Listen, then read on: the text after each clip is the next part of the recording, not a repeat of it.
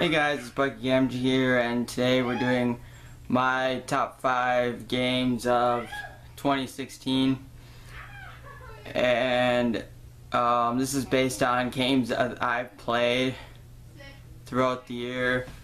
So if a lot of like AAA titles or something that you liked a lot may have not made this list because I probably have not played it. It doesn't mean it's not good, I just haven't played it, you know. So yeah, let's get started. I'm going to start from 5 and work my way down to 1. So my number 5 game is, I would say, the reboot of the series for Need for Speed. Either a reboot or a remake, not 100% sure, but they just called it Need for Speed. I like this game because it was fresh, had a creative story to it, it was visually stunning, it was really fun to play with my friends because I actually had friends to play this with and challenge them and see where people were and what cars they had and what they looked like. It was really fun. I really like the Need for Speed games. To me, they're my favorite racing game. So yeah, that's one reason why I picked it. The one thing I did not like is the amount of cars they had. Definitely did not have enough cars. I would say 15, maybe 20 cars, and I feel like they could have had another 15 cars. That's just me. They just definitely did not add enough cars to use. Number 4 was Dark Souls 3, which unfortunately it sounds like it's going to be the last Dark Souls game, unfortunately. I really enjoyed the Dark Souls series. To me, I suck at Dark Souls, but I still like the game. I haven't played a whole ton. It's right up there with the medieval fantasy games that I'll play a lot of those games, so it's challenging, which is another thing, so it's not like super easy. And I'm not talking about just like changing difficulties. It's already hard. Oh, it's built that way, so yeah. I suck at it, so I've never been in a Dark Souls game, but I still like playing them a lot, and it's a lot of fun. It's challenging, which is one thing I like about it. And it's an RPG too, so it's different for everyone. Everyone's character is going to be a little bit different. Their outcome is going to be different. It's really fun. I don't really have anything to say about it. I haven't gotten far in the game. I'd have to go back and play a lot more of it. So yeah. My number 3 is Fallout Shelter. That is a really fun mobile game to play on the go. I would say that it got a really good update recently, this past fall/winter, not sure when it came out. I don't have it installed on my phone right now, but yeah, it's basically you build your own vault. And you collect weapons and you send your people out and you gotta protect from raiders and death claws and fires and all these other different things to run your vault. It's a lot of fun if you like games like that. I liked it because it was Fallout based, but the new update adds a lot more to it, which makes it a lot more fun, where you can send your vault dwellers out on like quests, and you actually get to go to like these places where they go to for the quest, and you get to interact and watch and like help them out and stuff, and that's so much fun. I haven't done that part because I haven't installed it since before that, but yeah, I liked it. It was a lot of fun, and it's just really fun to do and compare like your vaults and stuff with your friends and all that. So yeah, I recommend, if you haven't played that game, get it for mobile. Most phones can play it, so it's really fun. Fallout Shelter. It's free to play.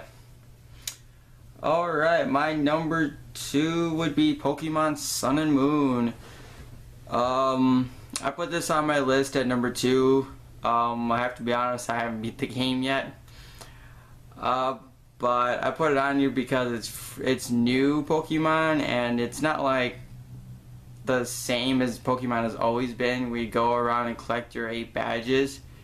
You go around and you do these trials of these different islands. It's basically the world for this game is kind of based off Hawaii and all that, so it's got like a couple different islands and you go around doing different trials, which to me so far, the part I've gotten like 5 trials done or something like that, and they're not very hard at all. Some of the gyms, a lot of the gyms are harder than these, and I mean, I like the concept, but I think we need to make the the trials harder. That's just my opinion. Plus, I haven't beaten the game. Maybe it will get harder. I don't know. You know. So yeah, I like how it's fresh. It's a new way. I hope Pokemon doesn't do this for all the games, but changing it up once in a while is not bad, and it brings freshness to the series, and it gets people who haven't bought the game in a while to possibly buy it again. And I would say my number 1 game for 2016 that I've played would be Watch Dogs 2, and I recently beat it this week, so yeah. To me, it's a really fun, I would say Grand Theft Auto-esque, with the different, with the hacking of system added in. It's a really fun RPG and open world where you can basically do a lot of different fun things while getting to go around and hack big corporations and sneak in and steal data, and you get to use your drones and your RC car, which is a lot of fun, and it adds a new element to the game from the first Watch Dogs. But the one thing I have to say is they claim that the San Francisco Bay Area that they have for the game is bigger than Watch Dogs 2, which took place in Chicago, and I totally disagree. I think the first Watch Dogs is much bigger. I feel like they took the areas of the San Francisco Bay, the different suburbs of San Francisco, and I feel like they made it much smaller than what they actually are to accommodate for the game. The other thing I have to do is I feel like they really dumbed down the what was it called? Oh yeah, the traffic. I really feel like they always they forgo on the traffic. I mean, yeah, there's cars, but it's not like it would be in the real game, and that's what I want. I want to be like playing this game that takes place in this real world, like I was actually standing there and looking out and over the city, but in the game, you know. I mean, I understand we have hardware limits and so much we can do, but come on, guys, we're in now 2017 and we have virtual reality. Let's improve our games that take place at real world locations, and let's make it more realistic and stop with these half-assed half-assed locations that aren't 100% close to the real world. So yeah, so that's my top 5 games. I had 5 more on this list. I guess I don't play. I mean, I play a lot of games. It's just I don't play a lot of new games, I guess, as you want to say. So don't kill me. I like talking about games a lot. I didn't really play a lot of Nintendo games that came out this year, that at least that I saw. So yeah. Yeah, if you liked this video and you want to see my top 5 games I'm looking forward to in 2017, which will be coming out probably sometime later this week or next week after we watch the reveal of the Nintendo Switch and see what games are coming out for that, for at least the launch section, the next couple months when it comes out. So yeah, that will be coming later because I want to see what games they have coming out and what else. So look forward to that. Don't forget to subscribe to my channel so you don't miss that video, and comment down below what some of your favorite games were from 2016 and what you liked about them, or even share us your video with you saying what you liked about 2016 for gaming, you know.